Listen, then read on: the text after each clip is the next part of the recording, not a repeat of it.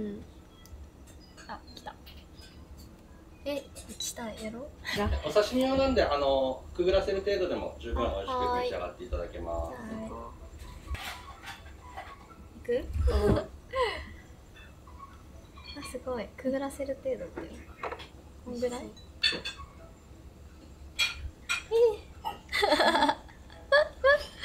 美味しそうよね。美味しい。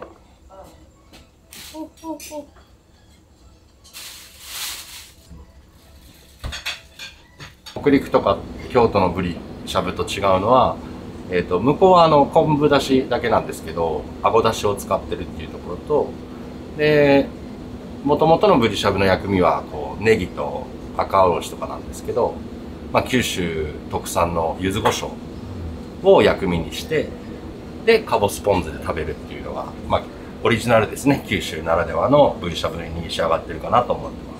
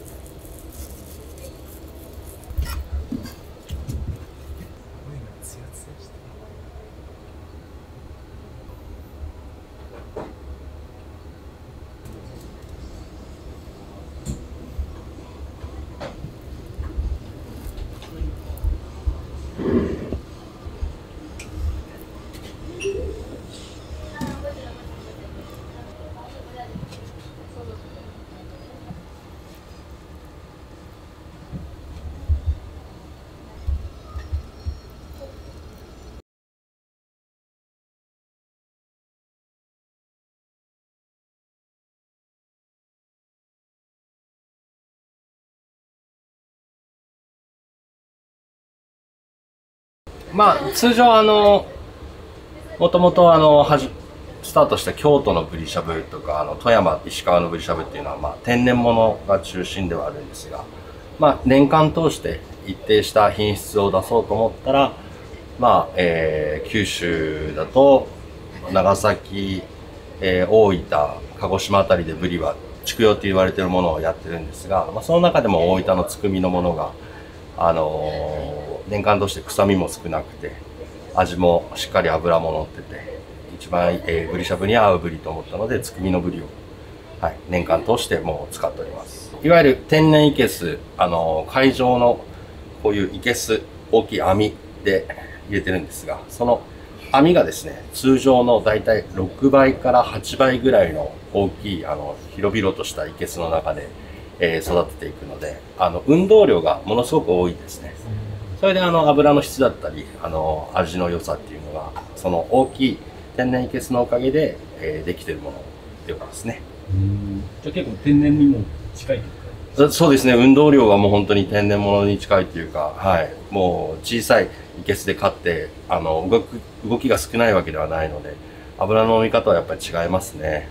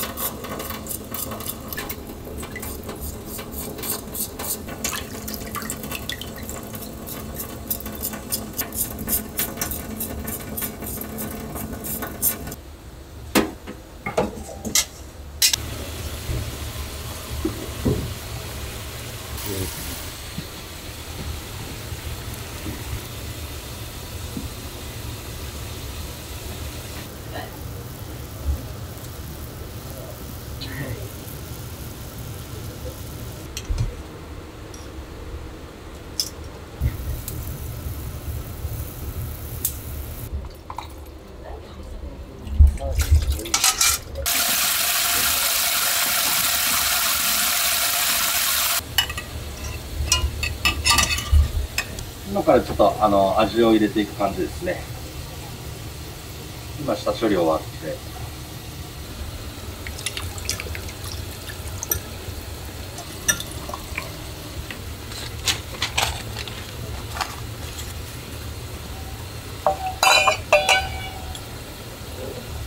そうですね、福岡の方って正月からブリ雑煮を食べるみたいに、こうブリは本当に県民食のように皆さん食べるんですけど、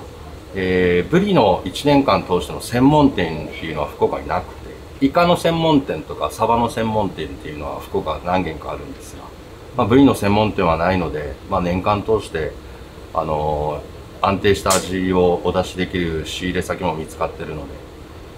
年間として出してみようと思ったのがきっかけですね。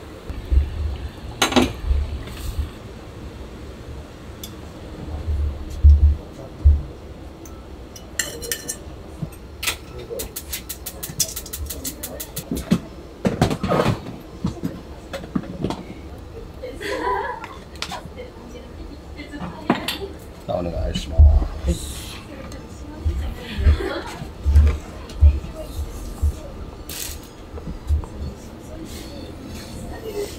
私の祖父の代から古美術の仕事をしておりまして、その当時からガラスの古い器は取り扱いがあったので、それを逆に受け継いで、昭和の頃からの記録をで日本酒をご提供しております。昭和のものが中心ですけど、古いものは大正時代のものまで、約100年ぐらい前のものまで、はい、グラスはございます。水屋、はい、水屋もそうですね、器の食器は江戸時代末期ぐらいのものを、こちらももともと実家にあったものを譲っていただいて、はい、使わせていただいてます。江戸末期ぐらいですね、水屋は。そうですね、本当に器たくさん入って、一つあれば一生使えるみたいな感じなので、逆にインテリアでもおすすめです。建物が私が借りた時に築65年って言われて、来年でちょうど丸10年なので、もうすぐ75年になる建物ですね。昭和の長屋ですね。昭和20年代、そうですね、昭和20年代の長屋を改装して、はい、作っております。ちなみにお米は玄米を使ってます。これも福岡の小竹町っていうところの野見山さんっていう農家さんがもう独学で自分で完全無農薬の玄米を育てて、もう今4年目ぐらいのお付き合いですかね。毎年まとめて90キロとか送ってもらって使わせていただいてます。ちなみにうちの出汁はあご出汁っていわれる飛び魚をこう海上を跳ねる飛び魚っていう魚がいるんですけど、それの出汁をメインで使っておりますね。比較的上品な出汁で、しゃぶしゃぶには本当に合う出汁ですね。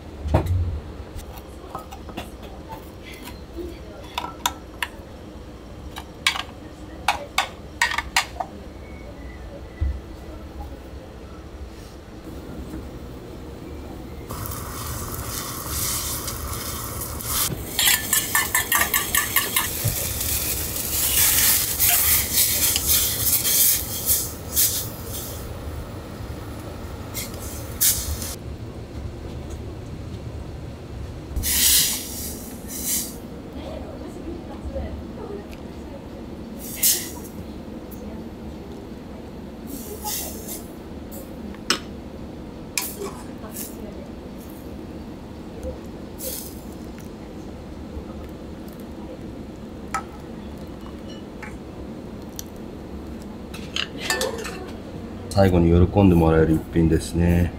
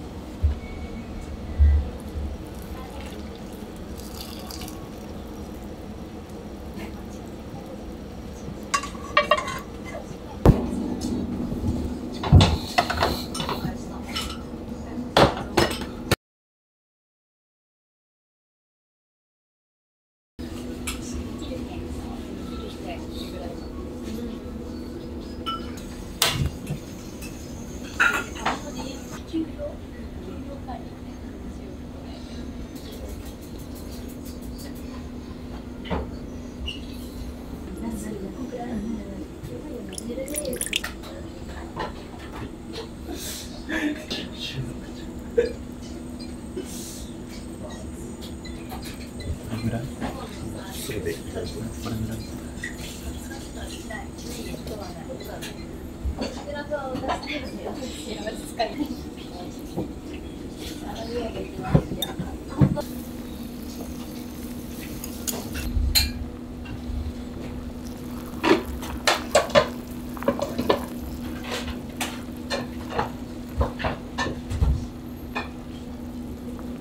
はい、大丈夫ですよ。